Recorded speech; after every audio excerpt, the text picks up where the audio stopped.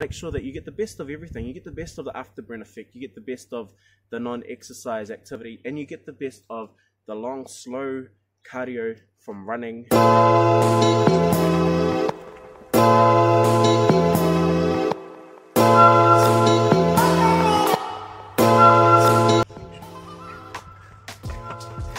gonna hazard a guess to say that if you're gonna try and lose weight, you're gonna do a lot of cardio.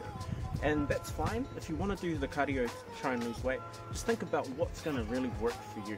Now there's a couple of different types of cardio that you can do to really help you maximize your results and get the fat loss that you want. So first of all, the first type of cardio that a lot of people like to talk about when they talk about weight loss is the high intensity interval training.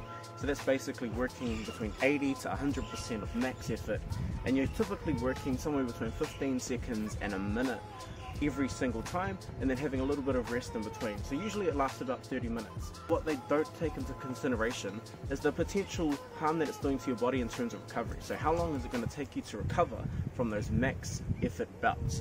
So a lot of the time you might be a little bit sore, and a lot of people think, hey, you know, soreness is great and I love being sore because it's really going to help me get the results that I want.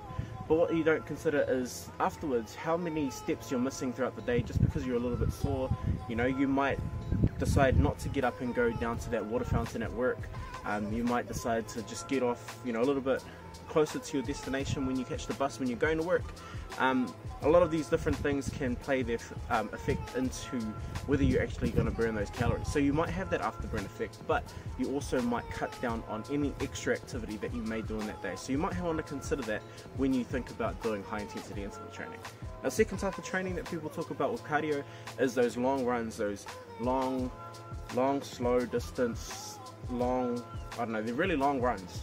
And a lot of the time people like to talk about that because they're like, you know what, I'm moving the whole time, my heart rate gets up, and that's what I've been told from a really young age, is that if you want to lose weight, go for a run. So run 5Ks, run 10Ks, run 3Ks, and they do that a lot.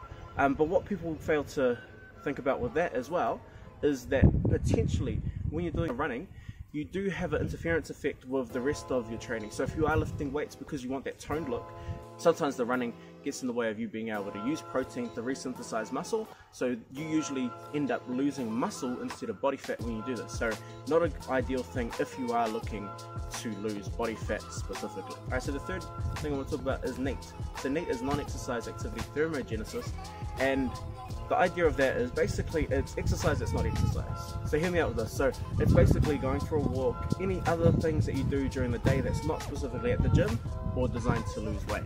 So at the moment I'm here at the beach, I walked down here, it took about half an hour. So for me this is a little bit of non-exercise activity thermogenesis.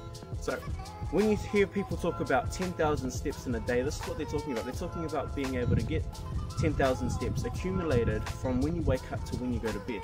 So that doesn't necessarily mean going for a run or even going for a structured walk, but every little activity that you do during the day. So those 10 steps that you take from the toilet to go back to your bedroom early in the morning, that's a little bit of that. Those 10 steps that you take getting from your bed to the breakfast bar, that's another little bit of walking.